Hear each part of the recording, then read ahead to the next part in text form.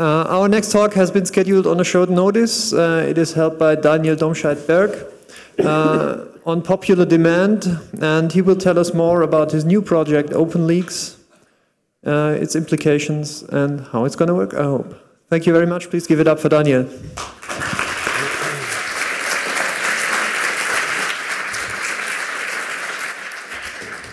Okay, so can everyone hear me with the microphone? Okay, hi. First of all, I'm happy to see so many people that have come, even though it's on such a short notice and in competition with the Security Nightmares talk. So it's good to see you all, and it's good to see that you have an interest in, I guess, the topic I should have been talking about from the beginning on.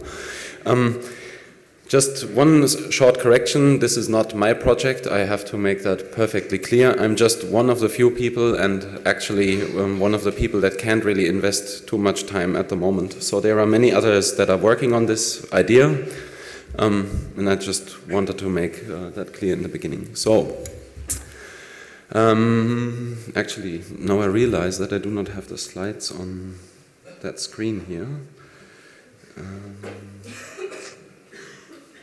Well, anyways, what I'd like to do is I try to explain to you why actually we are working on this project and a bit what the history behind it is and why we have chosen to do this the way we want to do it. So, what is the problem?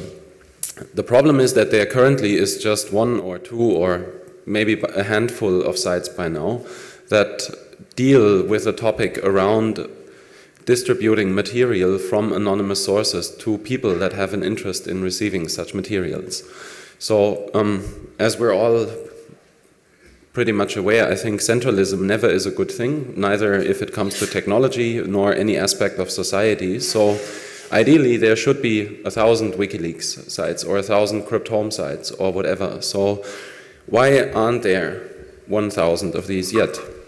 So, there are a couple of reasons for that. One is that not everyone has the guts to do that. So that is something we have found out in the same way that you won't find lots of ISPs that are as good as PRQ in Sweden, for example, that stand up to you as a customer and not back down to the first legal request they get. In the same way, you won't find too many people that are willing to create such a project and run into some hassle with it, maybe get into some terrain where they don't understand what they're heading into. Another thing, and that is probably one of the biggest barriers, is that there's an enormous lack of knowledge on how to do that. And that's what we found out in the last 3 years, is that we, in the WikiLeaks project and people surrounding projects, have built up lots of expertise on how to do these things correctly and what are actually the things you need to consider, what do you have to take into account. So, what is the legal and the technical side of all of this, and how do we manage that knowledge? And the third part is that if you're dealing with full documents and not just stories, first of all, you need these documents to be writing any stories at all. And on the other hand, restricting the flow of these documents can prevent any good stories from coming out. So the flow of these documents is way more rigorously controlled, or people are trying much harder to control that flow of information, much harder than they can try to control the flow of stories, for example. So you would try to do whatever you can to prevent any source document from getting out there in the first place. And these are the three barriers that need to be addressed and that need to be regarded and taken into account of why there are not 1,000 sites doing that already. So it's just, especially the second point is not trivial and has to be regarded. So the question is basically, how do we get from a few projects to a lot of projects, and how do we diversify this whole field? And there are a couple of approaches you can take to that. One very obvious one, or that's first of all the process in general, so you understand it.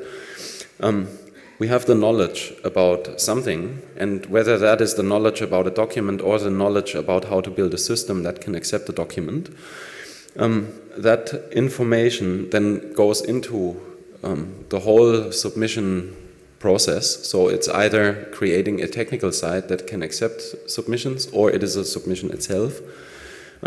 There's a cleaning process after that where the information that is received has to be cleaned in some form or another. That also has a technical counterpart again, so you need systems that can, and processes that can deal with anonymizing information, stripping out metadata, bring in information into a format that everyone can use, into a standardized format. Then there's the whole review part. That review part is basically what journalists are doing. So they are reviewing a document, they are verifying if it's true or not, if it's a forged document or not. They verify the contents of the document, they do an analysis, they write up stories about it, whatever. So that is actually a really big chunk of work there. And in the end you have a release part, and that release part has different angles again too. So you might just want to release a story based on a document, or you would ideally want to release the document yourself or itself. If you release the document itself, that is totally different from the requirements you have from releasing just a story based on it. But all of these things have very different requirements, and it's very important that all of these requirements in some way can be addressed. Because if just somewhere within that chain you do not have enough resources, or you do not have enough manpower or experience or whatever, then the whole process is being impacted, and what you experience is bottlenecks. And in the past we have experienced a lot of these bottlenecks, which made us very unhappy. And if you give a promise to neutral parties that you would deal with what they give you, then you have to sort of stick to that promise. So getting rid of these bottlenecks is one of the things that we try to achieve. So how do we get from many, or from a few to many sites? Sorry, there still is one more slide where, just to show you, these are all the parties involved.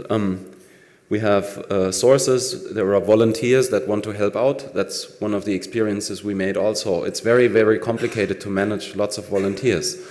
So just from the beginning, or from December last year when we were here in the Congress, in the following 3 or 4 months, there were like maybe 800 programmers that turned up.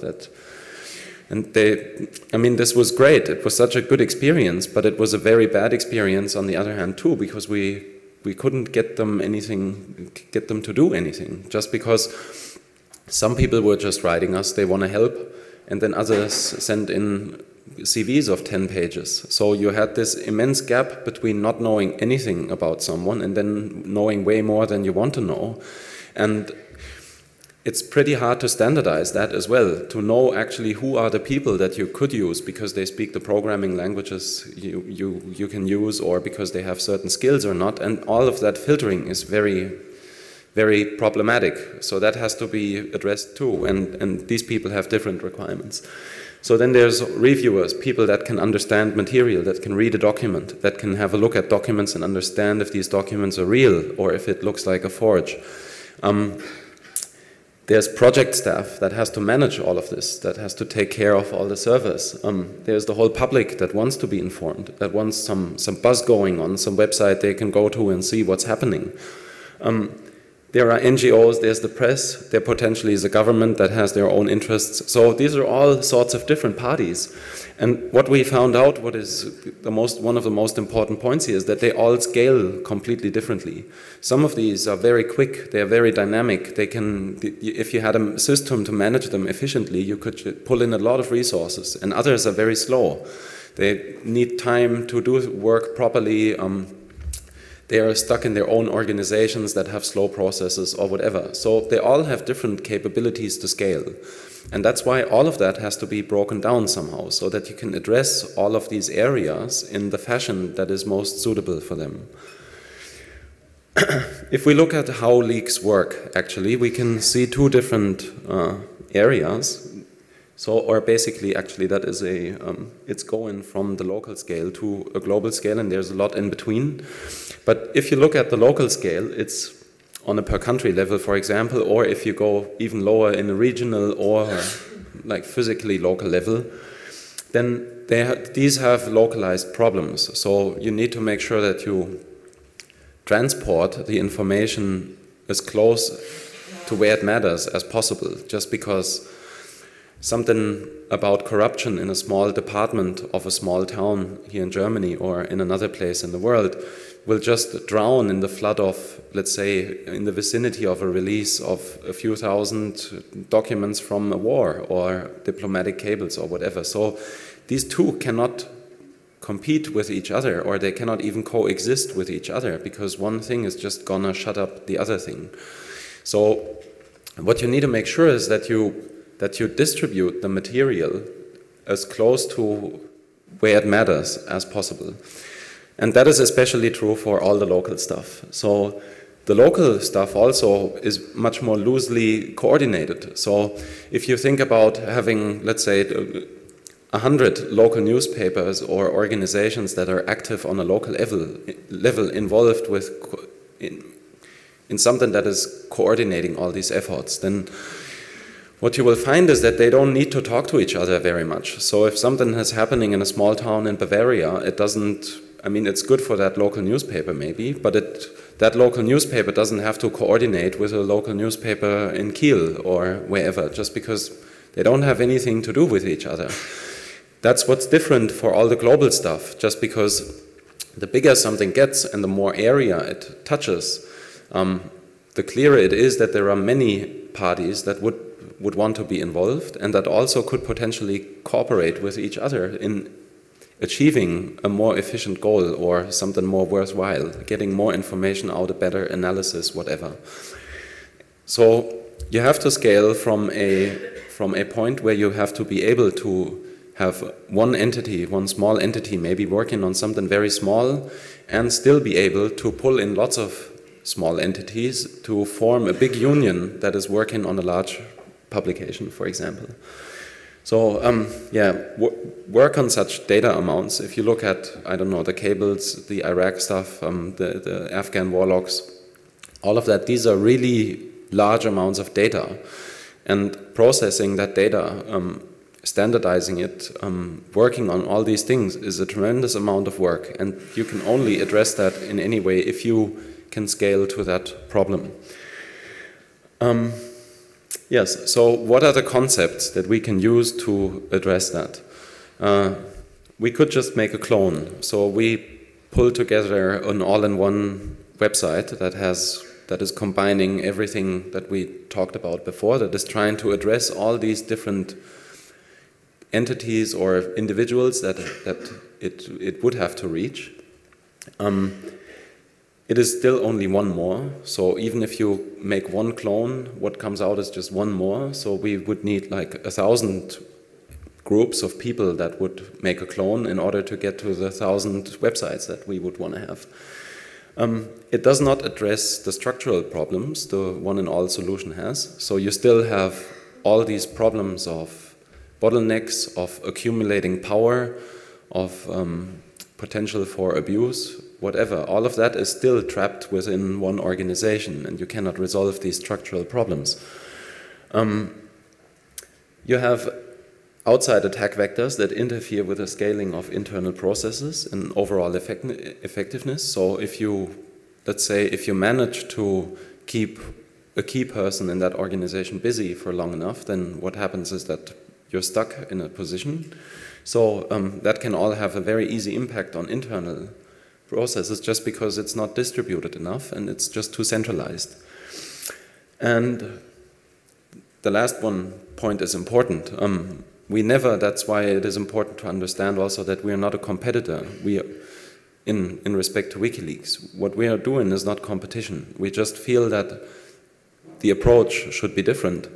And that's, I think, hopefully everyone here understands that just because most of you probably have developed open software at some point in time, there's a perfectly valid reason for lots of different approaches to the same problem, just because it will make sure that you hopefully can address that one problem from a lot of different angles and therefore cover all the requirements that different interest groups have. So what we do is as much as we can tell right now and as we feel it, is a different approach, and I think it's going to be a more effective approach, more efficient approach also. But it's not that we would deny WikiLeaks' place in this world or anything like this. It's a tremendously important project, and it has caused a lot of things that we wouldn't be talking about today if it hadn't been there. Yes, so another possible concept would be that you just commercialize it. So you can just create a company that is dealing with this issue, that is building up a structure that can carry 1,000 users. Doesn't help you, because if it is a commercial company and it is run as such a company, I'm pretty sure that you would face a lot of political pressure that could not sustain either, just because it's commercially oriented. And you could just cause the whole economic side so much trouble that it wouldn't be a worthwhile endeavor anymore. So I'm not sure how much such an idea would work out commercially anyways, because there's just too much idealism that is involved in this. So, and the idealism always has to carry heavier, to weigh more, than whatever the financials of such a project look like. So even if it is not worthwhile doing it for the money, or if you constantly have to spend more than you get in donations or so, that would be unfortunate, but it would still be necessary. So you cannot focus on a commercial side of that, just because it wouldn't make sense from a business perspective. Yeah, the whole fragility, if you run a business, the way that political pressure can be exercised on a business, all these things do not make it worth going in that direction. Also, if you're the only company that is offering this, or if you commercialize it, you would not have an interest in sharing the experiences you have and sharing the knowledge you have and that you build up over time with others. Because that is your unique selling point. That's your value in the market, so to say. And as soon as you start giving away that knowledge, opening it up for others, again, you're destroying your commercial fundament. So that whole commercial idea doesn't make any sense either. There's another solution, which is the pure academic solution. So all you could do is just put up all the information, the documentation you have, all the knowledge and technical developments, and put that all together and then hope that lots of people are just picking this up and using it. But then again, how do you make sure that you document this all in a fashion that someone just has to read that? You don't know where he's coming from, you don't know how much he understood before, what else he knows. So how do you make sure that someone, after taking this information, actually has a good basis for creating such a project? So in the end, what would turn out is, as we see a bit what's happening today with all these Indo leaks and Brussels leaks, and I don't know what other websites are coming up. It's a great development, and it's very important, but I do not see any knowledge transfer happening yet, and I have no idea what the technical basis is these people are using. And the technical basis is very complex. So, and the worst thing that could go wrong is the technical side, which would compromise a source, or which would, I don't know, have some safety problems, security problems, and then it's all for nothing. So if that end fails, it was all for nothing. So how do you make sure that these match up? That's not something you can do with a pure academic approach. All you would do is foster some unknown number of projects where you do not know how good it is implemented or whatever. So this brings us to a solution that we have thought about, which is just, as it's pretty popular in cars these days, we just make a hybrid, and take the best things out of all these different concepts. So what we did is we identified all the functions within that process, within the process from where a document comes in until the point in time where it gets out again to the public, and we identified whatever has to happen in between. And then we started dividing all of that stuff up a bit and see if it can be sort of clustered into different areas of work that belong with each other, but that are not necessarily related to each other. So, yeah, I mean, that's a really simple graphic, but basically, if you see that middle part as the system, basically what a regular site would look like, you would just have one arrow on the left and one on the right, and no cut in the middle, and it would all just be one blob. So something goes in and it goes out somewhere. So we'd like to open up the amounts of ways how something can come in. And essentially, at some point in time, someone will open up the ways of how it can go out too. But these two have to be separated from each other. There has to be one component which is only taking care of receiving things, and then another solution for taking care of how to publish all these things. Both of these sides, left and right, they have very, very different requirements. And what we learned too is if you put both of that into one organization, you will fall prey to becoming too powerful, because it is you that decides on how things are being prioritized, and it is you who decides on who to work with on publications and all these things. And by all these decisions you have to take, you are leaving a standpoint of neutrality. And that standpoint of neutrality is very, very important, because what all of that only can be is a service. It's just a service that is being offered. And it must not contain any politics and any personal preference or any personal dislikes about whatever you're going to publish or what you must not publish. As soon as you leave that standpoint, you're just a tool for whatever power is using your tool, or maybe your own interests in power. And that's not what technology should be for. Technology should be neutral, and it should be equally given to whoever has an interest and a need in it. And that's the only way I think it will help society to develop anyways. So, yes, so we're dividing these two up. That is one important point, and what we do is only the left half of all of this. But I'll get to that in a point. So, you break down all these functions and different attack vectors too, so you understand how your organization, the ideal that you pursue, how that can be politically attacked, how it can be technically attacked, and then you break down all these different parts.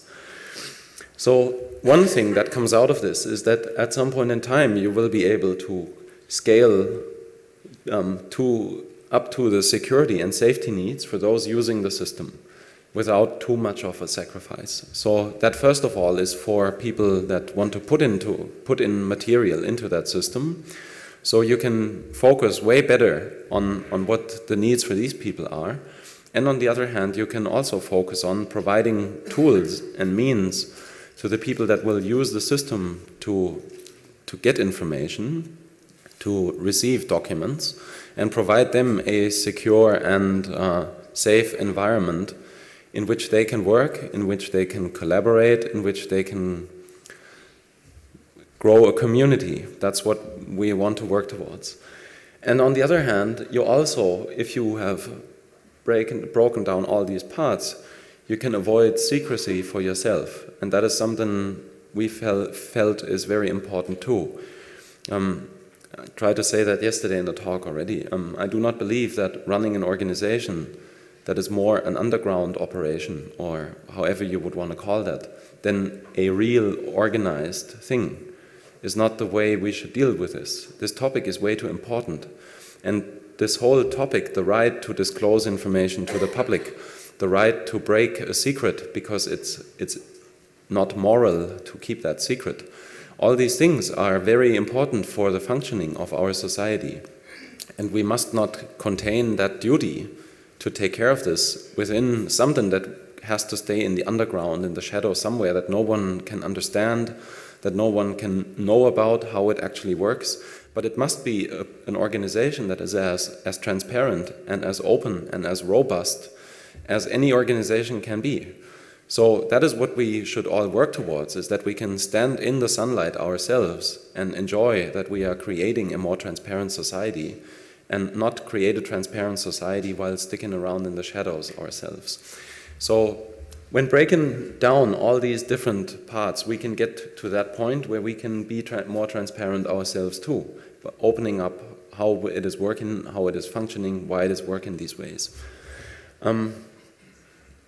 That's basically where it all broke for us with WikiLeaks. We could not get onto a basis anymore where we had broken down the responsibilities in the organization and had this more clearly defined, and that's where the roads parted. So what do? We provide these 3 steps. We provide knowledge, we provide means and methods for submissions, and we provide a cleaning environment for that information that comes in.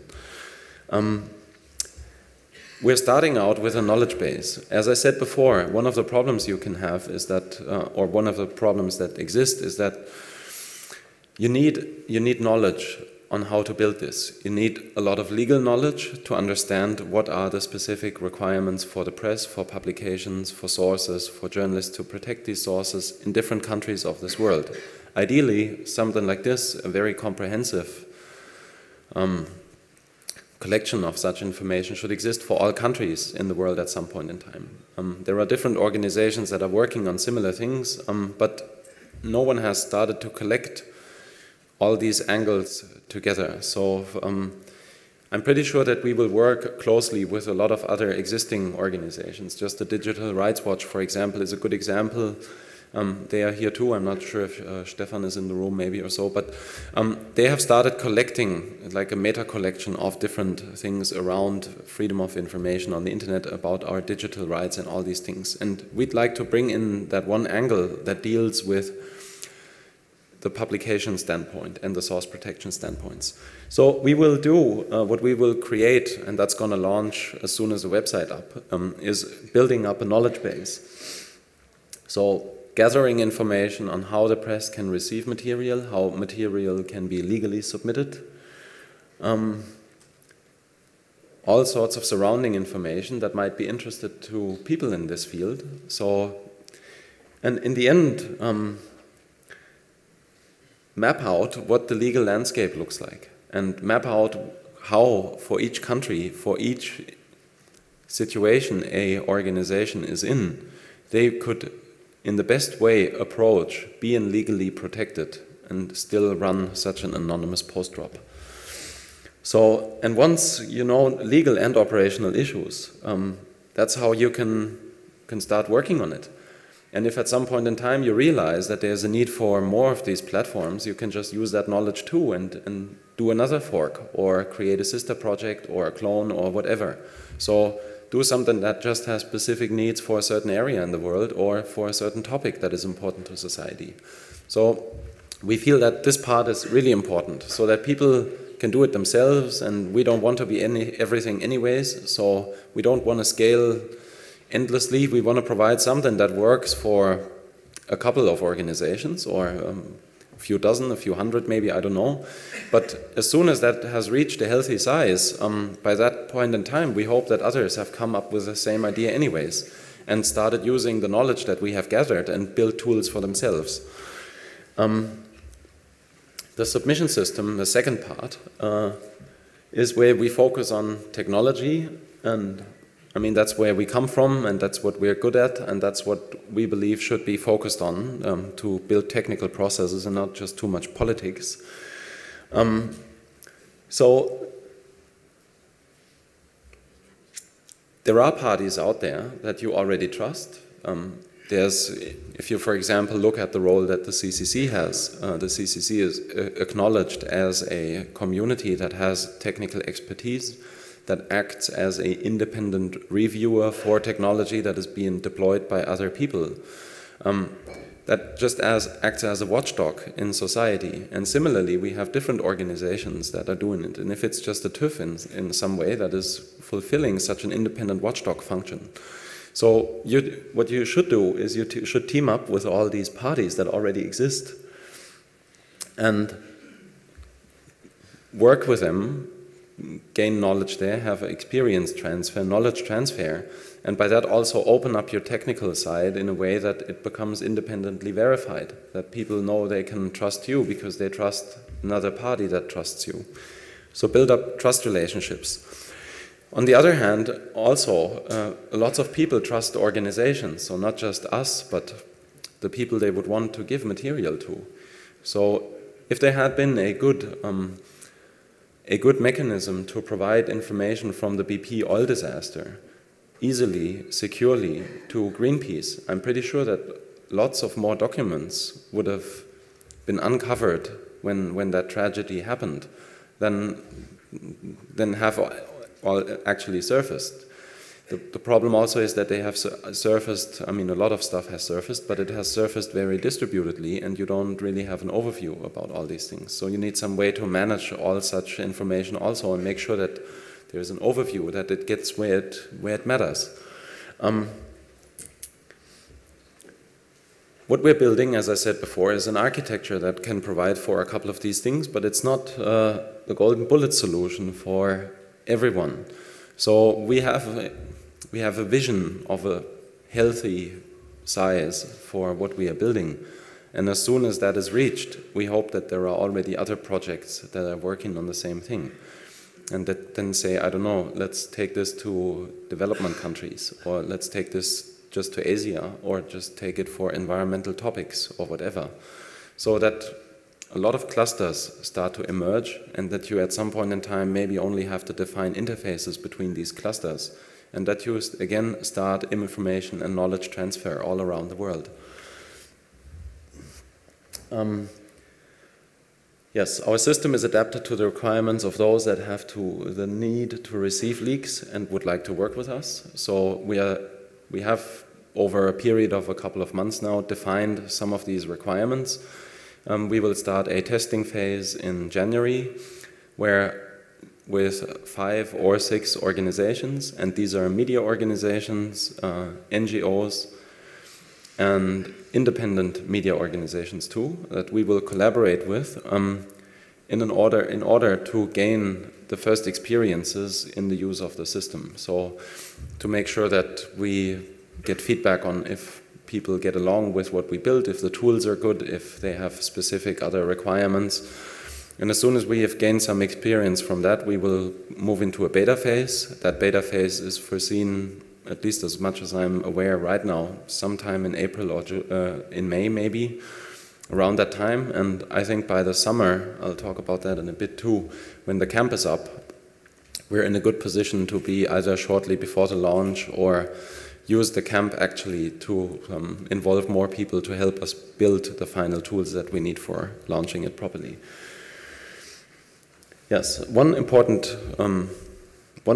it's actually the last bullet point here. Oh no, the second last is important too, just to have that explained. So what we found out with this monolithic approach that WikiLeaks has is that you have to leave the standpoint of neutrality because you have to pick on who you're working with.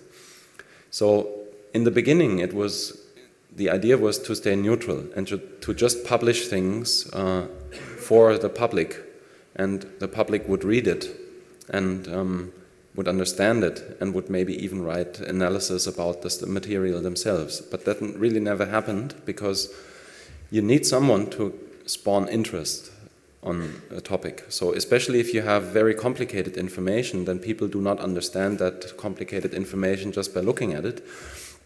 You need the media, and that is something I'd like to stress. You need the media, trustworthy media, to give you an introduction into a topic.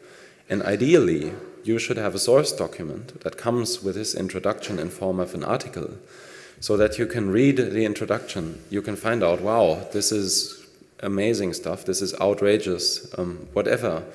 I want to know more about it. And then you can read a source document. You can read all source documents that are the basis for that information. And you can, first of all, dive more deeply into the topic.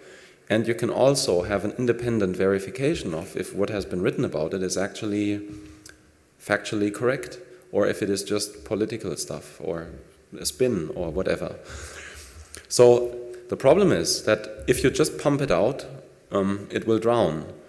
And the counter problem is that media always, or at least in most cases, they want something exclusively, and they don't want something that everyone else has already, just because that's not how media economics work.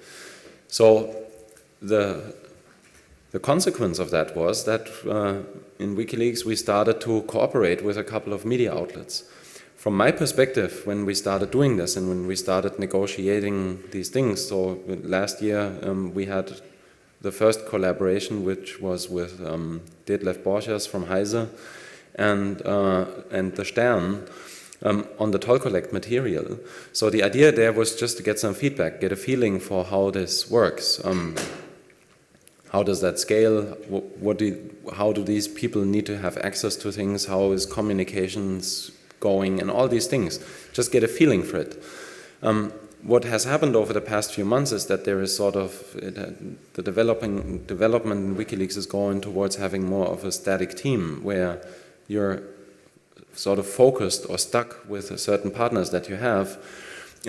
But I don't see that it's going anywhere, and I think this cannot be solved because you have to take the pick.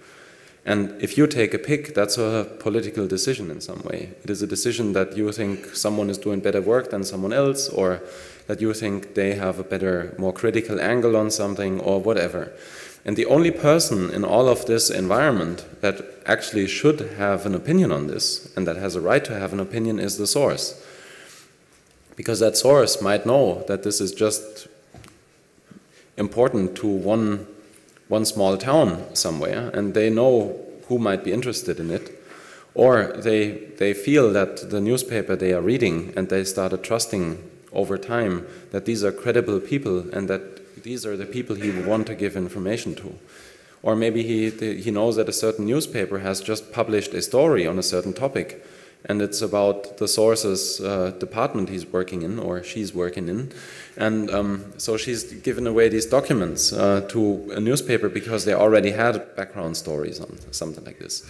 So it's perfectly natural to give that decision to the owner of the material, if you so want. That's how you can, as a service provider, how you can stay neutral. You just have to enable lots of entities to receive, and then the source has a free pick. Now what happens is that if a source now can pick a newspaper or an NGO or whatever and give them a document, there is a potential that that document would just remain there and they could decide it's not in our interest to report it. It's politically not interesting or economically not interesting or whatever. And we'd not run a story about it, and we could just put it in a drawer somewhere and just let it rot, and it would never come to light. So that's not what we want to get at either. So we need a mechanism to avoid this gatekeeping that might happen. So there will be a mechanism that you as a source, you can specify if you want a document to only remain with one newspaper. That is acceptable in some way too. Maybe you're just 5 people in a department that have this material. And you would know that however the source document is published, it would always compromise you as a source, but you would still want someone to work on the material and create a story. So you can specify that the material should just remain with one particular organization. The default, though, is that you specify a certain amount of time that each receiving entity can get for a document. And if the document is not worked on in that period of time and is not published by that entity that originally received it, it within the system is distributed to the rest of the community. So that everyone else that is in that whole pool that you now have got, you've got tons of organizations in there, they all have experiences, they have resources, they have people that want something useful to work on. They are hungry for new stories. That's their business. So you just open something up for someone else, and maybe it's economically interesting for someone else, or it's politically interesting, or you suddenly have material that is so important that from all sorts of different political angles, people start to report about it. So it's diversifying this whole field, it is creating more dynamics. And that approach, in the end, will make sure that even if the first recipient did not publish a document, the document at some point in time is always distributed within the system. And as the system is diverse and it involves a lot of different organizations, there certainly is going to be someone who publishes it. And if it is only a project created that does nothing else but publish everything that no one else had an interest in publishing. So these dynamics can make sure that in the end all information gets to the public, and on the other hand you can still work with the economics that you have within a given system. Okay, those were these 2 points. The last point of what we do is the cleaning of documents. This is a very complicated process. It needs to have a lot of attention. And on the other hand, you need a lot of experience to do it. So again, why reinvent the wheel? Why create one organization that says it has the resources for all of this? It has the resources to understand submissions from whatever department of whatever government in the world, from whatever company, to detect mechanisms to identify a particular copy of a document, to know about all traps that can be somewhere in metadata of documents, to know all about how to redact certain information maybe before publication, because it contains personal data that shouldn't be out there, that is not necessary to be put out there. So why reinvent all of this if you have tons of organizations that have already built up this experience, exactly that experience over decades? So again, pool all of these people together, their experiences together, and use that knowledge to build a system that can safely clean documents and provide them to people that want to review them. Yes, that's what we do. We provide documents that are cleaned in such a way that they can be analyzed by reporters and that they can also be published by reporters if they want so. What about the release part? Yes, that's something I'd like to say. As I said before, we are not into releasing documents ourselves. That is really important to understand. We believe that in the same way that lots of people should receive documents, in the same way there should be tons of organizations publishing these documents, so that not the recipient part can so easily be attacked. So you have a vested interest in defending that. If your anonymous post drop is being attacked, you will have hundreds of other organizations that have an interest in defending your right to have this post drop because they run one themselves and that's what they want to defend. And in the same way, it's like peeing into this internet pool. If just enough people publish stuff, there's no way to get something back again. And that's what we feel it should be worked towards. It's not one entity that is publishing something and then making big hype about any attack on that publication, but rather just avoiding all of that distraction by publishing it in a fashion that it doesn't make any sense to try to push anyone into taking it down in the first place. That choice has to be made by the recipient. So again, the recipient can specify if he would want their data to be published or if it is something which should be the default, or if they would want to just spread it to someone so that they know about it. And all of that concept in the end will help to protect all of these parties that have an interest in releasing information too. So one point that we are facing at the moment is the whole part of how do we involve people or organizations that want to cooperate with us. For the alpha test phase beginning in January, as I said, we have 6 organizations. That is a sort of a handpick. It's all done by us, just because these are people we have started to establish relationships with in the last few years already. It's small organizations too. That is something that's important. We don't want to fly as high as possible within the shortest amount of time, but actually go step by step. And the best way to get first hands-on experience with some of that stuff is just to start off slowly and start off with small organizations that do not overwhelm you with the interest they have, with the attention they get and all these things. So at some point in time, though, we'll have to decide about all these things. So in January, hopefully in January, late January, I guess, we will start looking into creating a German foundation that is supposed to be set up to give this whole idea at least an organizational structure, a body where we have a proper board, where all sorts of decisions that need to be taken that are political, and some of these will be political, can be justified by running them through a proper board where people can answer on why they have been taking that decision, why it becomes transparent, what roles and responsibilities are, and actually who is taking any political decision that might be controversial. And the same goes for people we want to involve. So right now we're looking at just picking 50% of the participants of that system by ourselves, just because there are so many contacts we have built up where we felt organizations have been doing good work. Reporters are very compatible with us too. That should be valued in some way, and it's just the natural way it is. I mean, we're really drowning in emails from news organizations, especially, and NGOs all over the world that want to start collaborating with us.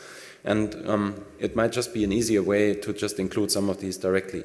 On the other hand, we feel that the community should also define that. So that's why we would, at least right now, like to split it up 50-50, so that there is, first of all, a bit more easier process where we just pull in obvious users that I think are beneficial, or we think are beneficial, and then on the other hand have a popular vote for the rest of the participants so that it becomes transparent who you want in there, and you can vote people in or out. And I think that approach makes sure that we'll see a lot of diversity too within that group, and it will make sure that entities for sure get in there that the public also trusts, even if someone might not be aware of such a high level of trust for a particular organization. So we want to be neutral. That is what we are aiming at, and in that way we're not only going to work with established media or even media at all, so there will be independent media too, but we're also working with NGOs, and not just Europe, but basically all over the world, hopefully. We're also thinking about maybe involving labor unions or other organizations. There are a lot of research groups where investigative reporters team up in a research group, or there might be academic groups that have good potential and good funding to work on certain aspects. So we're trying to get this as diverse as possible, just to make sure that whatever need we have in society at least is covered on one way or the other. Yes, so that's just some more general stuff. We don't want a single entity vendor lock-in kind of situation, so we do not want to create something as proprietary that we're locking ourselves in or so. We want to be as open and transparent about all these things as possible. We want our knowledge to multiplicate, to distribute it to others, to open it up. This is why this whole open thing is in the name as well. And we want to kickstart a community that gets very efficient tools in collaborating with each other, by then maximizing the impact of these publications, by having efficient tools, by having efficient means of communication, of collaboration, and all these things. And that cannot only be driven by commercial interests or exclusive contracts or anything at all, but what you need is to build a community that has a vested and shared common interest in pursuing that goal. We want to lower the entry barrier. We had some of that already before. Make sure that there's different instances of leak sites, foster and grow competition, so that this whole, even people that are building up similar stuff like we do, that this whole field is just being diversified as good as possible and made robust by that. The devil is in the detail. That's something important too. So we're all pretty sure that we forgot about a lot of things. This is all just an overview also, so there's more detail that we have already, but for sure we haven't covered all of it. So as soon as we launch and as soon as we start putting together the first parts of that community, it will be very helpful to get feedback as well. So we'll have to see on how to not drown in that feedback. But we also believe in the principle of many eyes.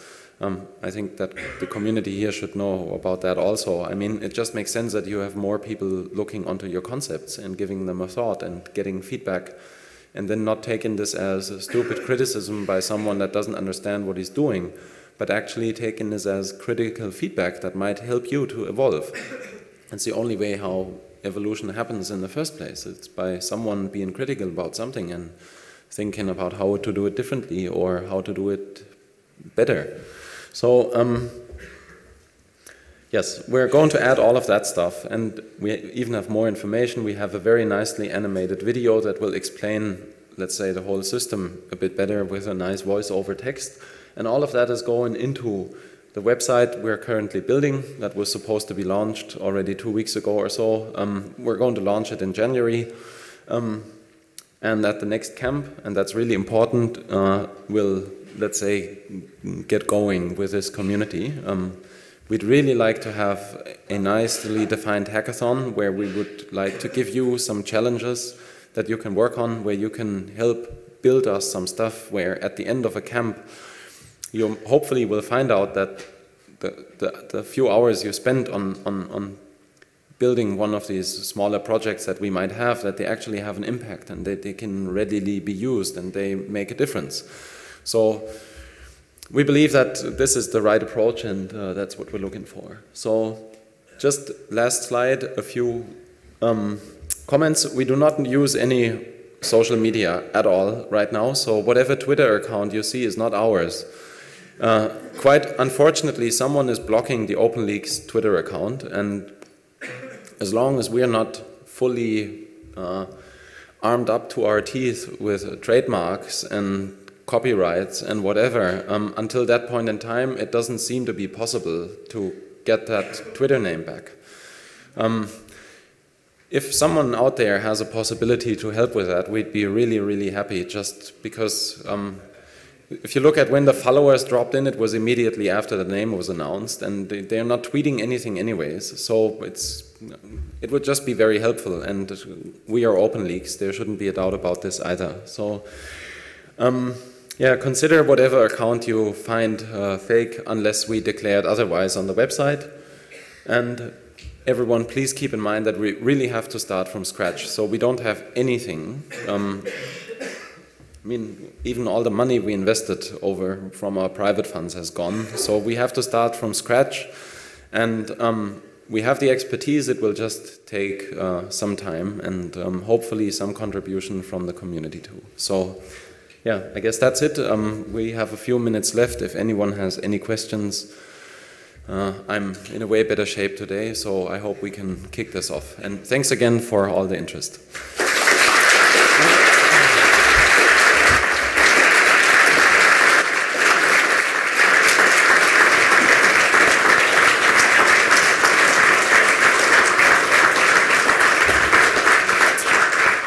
Thank you very much for the talk. Please put up your hand if you have a question. The guy in the light shirt. I will try to reach you with a microphone. Thank you. I have two questions which belong together, kind of. You talked about how to integrate people that want to help, integrate developers and integrate people who, well, maybe remove the metadata and so on. First part, have you thought about open sourcing all the source code as early as possible so that there can be some kind of open source community built up? And I think this might be a kind of a self-runner because many people are interested, and this is how open source works. Second part, there are some people that you have to trust very strongly. For example, the people that remove the metadata because they may be seeing the name of the source and so on. How do you intend to pick those people? Okay, so first of all, the metadata part. That whole process of cleaning documents and standardizing them in some way should be as automated as possible. That's first of all what you have to consider. So you have to make, ideally, in that process there would not be any human interaction in a way that someone, I don't know, would have to do something manually, and you would have to trust that person again and again and again to not be curious about something and have a look into it or so. So as much as you can automate of that process, the better off you are already. Then again, naturally, you have to trust some of the people that have access to certain components. That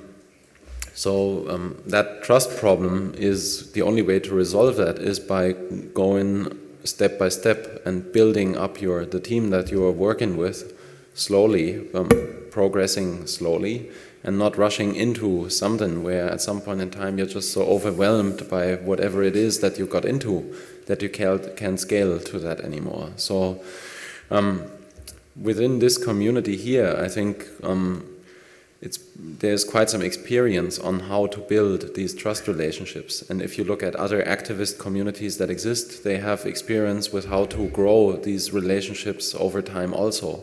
And that's, again, part of the knowledge that we are trying to tap into by working with organizations that have expertise with how to set up trust. So there's no definite answer on like a 3-point plan that you could lay out and say that's how we're going to do it. It's going to be a process like everything else. And if anyone has experience with such stuff or feedback on such structures, it's also very welcome to us. In respect to the source code, well, ideally, I think at some point in time it would be good if it was open source, but we can't start with open source right from the beginning, just because making people understand how the system works is one part, and making that transparent, but giving out all the detail about how certain mechanisms work technically, that's a very different story in the respect to how much you open yourself up to attacks as well. So it's not entirely sure yet how we are approaching that in the mid to long term. So what we will do, and that is what I think is the best approach for the beginning, is that we will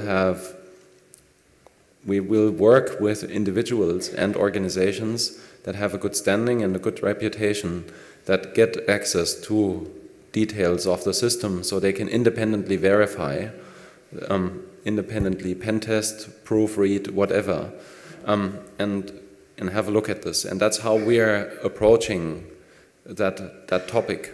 If we find out that actually what we build is way more robust than we thought and we're too paranoid or whatever, then we might be getting to a full transparency faster than expected. But we're also trying to take that step by step.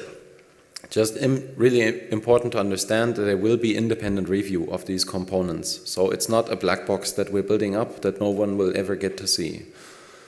It's just going to take some time, I think.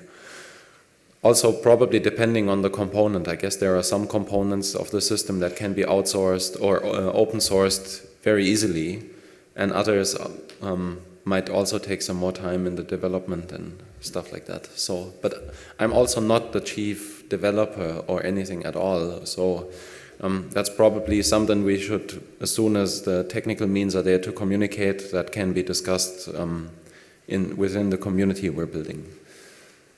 I hope that answered your...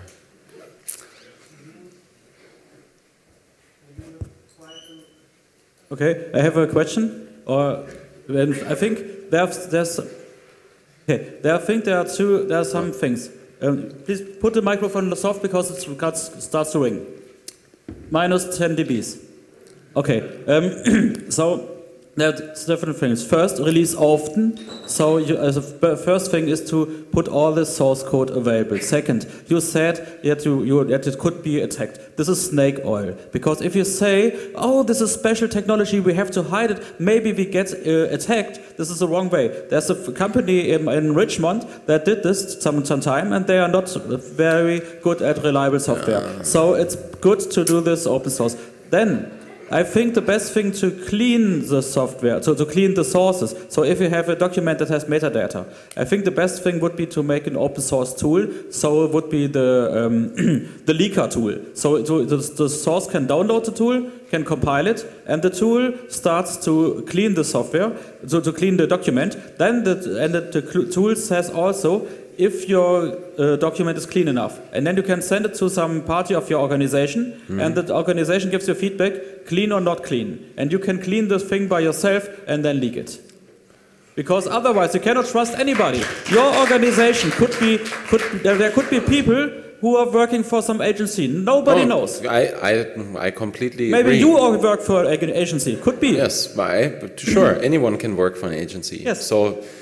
So that's, I completely agree to your point, and what you should aim for is the best or the maximum transparency you can get to, and open source is ideal and all these things. I totally agree. What I'm saying is that we are at the beginning yet, and some of these questions are just not answered finally, and you'll just have to bear with us for some more time until we find out, or until we have a proper timeline on how all that will be done. What do we do in what order? And yes, well, I mean, yeah. You won't find people that can download a tool, you see, and compile it themselves and then clean a document. That's where the users are not capable of doing that, you know. So it's not like open sourcing stuff is the answer to everything. I'm a big proponent of open source. I'm using open source software myself exclusively for quite a while already, but I'm just saying, it depends on the use case and these things, and we're not going to burn time on developing stuff that's not functional. That's just not what, right now there's no place for that. And, Delete it. Huh? Delete it now. Okay. Okay, thank you. Unfortunately, we ran out of time here, so we won't be able to do any more questions. Please give it up again for Daniel Domscheit-Berg. Thanks. Great talk. Thank you very much.